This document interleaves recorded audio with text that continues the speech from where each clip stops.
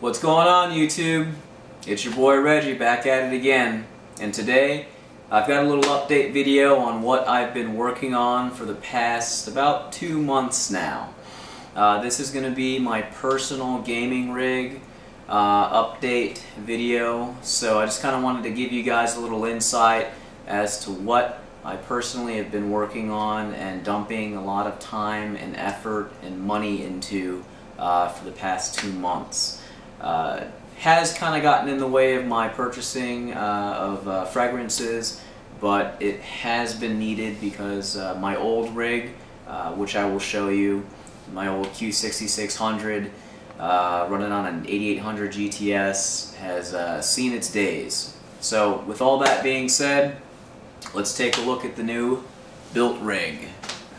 Now, I say 2 months because I've been waiting on dead RAM, dead fans, dead graphics cards. I had a little bit of planning going into this, but it mainly took that long because of all the parts that essentially kept on failing and or had to be RMA'd. This one just came back in today, so I figured I'd shoot the video today. This is the GTX Asus Direct CUII Top Edition card. Just got it up and running, so I figured I'd shoot the video after getting that plugged in. The earlier one that I had, unfortunately, every time I plugged into a PCI Express slot, would disable the HDMI and display ports, so that had to get RMA'd. This one works perfectly and overclocks like a champ as well. So let's do a basic overview of the rig. This is going to be, case-wise, the Rosewill Blackhawk Ultra.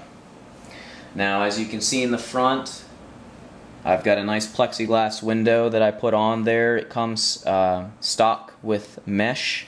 I think this is much more aesthetically pleasing. If we go around to the front of the case, you can see I've got red LED fans going across the entirety. Up the top of the case, red LED fans going across the top. On the rear of the case, of course, the rear fan being red, as long with the PSU that I purchased from OCZ, having a nice red LED fan for ambient touch. Now, I also ran some LED stripping, if I can get my camera person in line here. So when you turn off the LED stripping, that's going around the entirety of the case. I could pretty much get this pretty low. Of course, the fan speed increases the lights as well for all of the fans, so it doesn't become that bothersome in the dark. But just for aesthetically pleasing purposes, I'll keep it on for now. We'll go ahead and go to the front of the case and I'll show you the fan controllers from NZXT. I'm actually very happy with these fan controllers. They are 5-channel apiece, 30-watt fan controllers, and do a very good job of powering all the fans that I have in here. 11 total, not including the PSU and the graphics cards fans. I do have a couple of them set at certain levels right now because I like to keep at idle everything very inaudible. So I like to keep it very quiet. Of course, and I will show you here in a second, when I am overclocking and gaming, I do like to ramp everything up to full blast, and I'll go over that in a bit.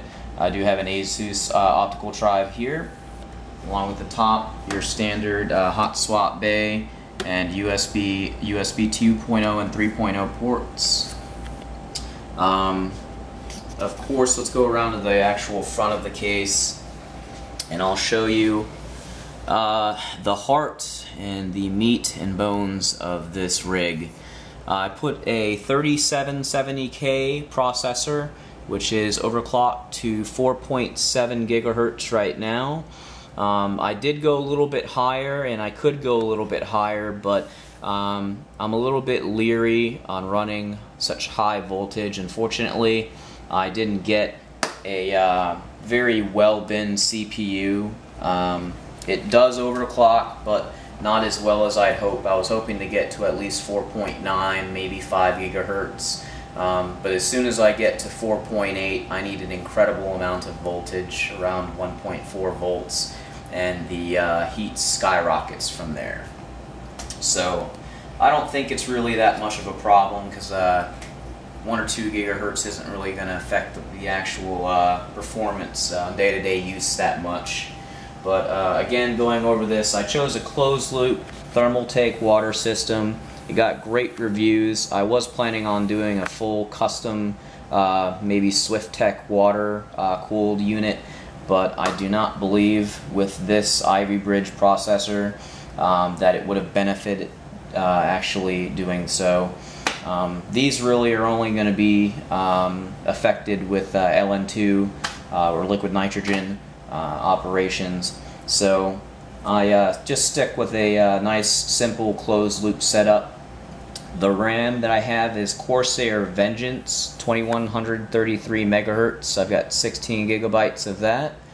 Of course, you can see at the bottom the PSU, as well as the Republic of Gamers motherboard, the Asus Maximus 5 Formula, which is very nice because it has that Republic of Gamers glowing logo in the center, along with, if you come along down the bottom, there is a strip, which I will show you a little bit later in the interior part when I darken the lights, that glows red, and both of those actually glow, and this one pulsates even when the unit is off. So it's a nice aesthetically pleasing touch, again, to an overall very clean, or at least I tried to keep it as clean as possible with the cable management going back and forth with this unit. Also at the top here, if my camera person can see that, I've got two Ultra Cause 3000 fans, 38mm fans.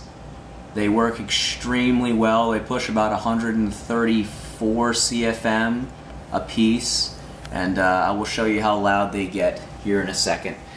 Right below you here, again, you have to have, and again I say have to, you must have a good uninterruptible power supply if you're going to have a couple of $1,000 gaming rig, because you don't want to have the GPU, the CPU, the RAM, the motherboard die on you due to voltage surge and or interrupted current. So this works very well. As you can see right now, I've got it displaying the readout of the wattage, which is not accurate completely, but it does get the job done. As you can see, I'll turn off my receiver. Went from 187 roughly to about 140, 150 watts at idle, and that's including the monitor too. I'll turn it back on real quick. And yes, I also do game on my Xbox 360. Got my wireless controller and wireless headset there. I'm very lazy, so I decide to use this as my gaming center. Lay back with a bottle and have a drink and game with my buddies. Been playing Borderlands, having a blast on that. Let's shoot over here real quick and I'll finish up with the software. And actually I'll go over with the keyboard, because this keyboard is amazing. This is the K90 from Corsair. And really, this is a beautiful keyboard. I had prior to this a Razer Black Widow, and before that a Satec Cyborg, which is a membrane keyboard, but I do like the mechanical keyboards with the Cherry MX Red switches in them. This ambient lighting is very, very nice, and it is adjustable as well. The best part of this keyboard actually is right here. That is a fully functional media control center. So instead of having to use a function button to access your multimedia keys, you have them with a volume rocker on the fly, which is directly linked right now to iTunes. So it's very nice. If I'm having a conversation with somebody, I could press play and have my music up and running. Skip songs, turn my music down, or completely pause or stop, even mute the system if I want. That is almost entirely why I purchased that keyboard, because I absolutely love the feature. The mouse that I have is an M60 mouse. Very nice mouse. I do fingertip grip, so I absolutely love this mouse, and I've tried a bunch. This one happens to be my favorite. I used to have a Death Adder and a couple of other Razer mouses, all of which were decent mouses, but this one in particular. And I even tried CM Storm, Inferno, and a couple of others, but this one is a keeper. It's very well built. I took all the weights out, so it's extremely light and gets the job efficiently well. The tracking on this is exceptional. I do game on 1080p, so the monitor right now is a 32-inch LED monitor, which gets the job done. Because unfortunately, until they start making larger displays with higher resolutions that aren't $3,000 and $4,000, I'm perfectly fine at gaming at 1080p. Let me go ahead and show you the software real quick, and we'll start off with the GTX 680 Afterburner. I'm using MSI's Afterburner software to overclock this. Right now, as you can see, I have it at stock settings. I'll go ahead and ramp it up to what I game at. And if you could hear that audible noise coming from the rig, that is the GPU's fans kicking in at 100%. I have them at. If you go ahead and take a look at my GPUs, right now I have it overclocked at almost a boost clock of 1300 and a memory clock of a little bit over 1800. So as you can see, this is a pretty darn good card.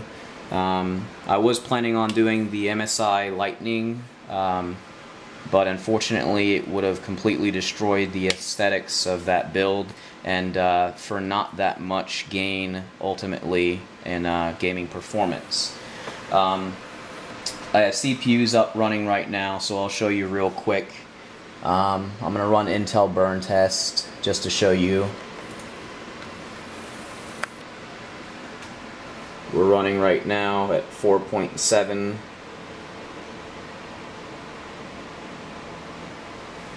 So a very, very nice overclock voltage right now, and of course my BIOS voltage is about 1.34, but with Droop it's at right now 1.3. And that's just really a nice overview. I'll go ahead and dim the lights real quick and show you the fans when I'm overclocking. I put everything up.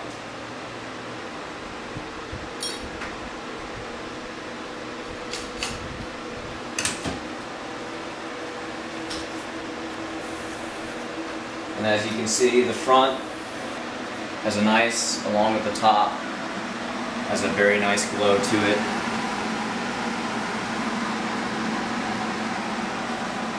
And I'm very happy with the overall aesthetic look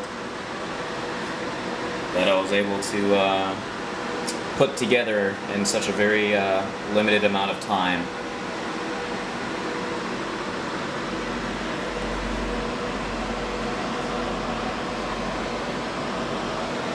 And I'll turn off the LED lights stripping so you can get a better look of the Republic of Gamers logo. and the Supreme Effects lights going down in the sides.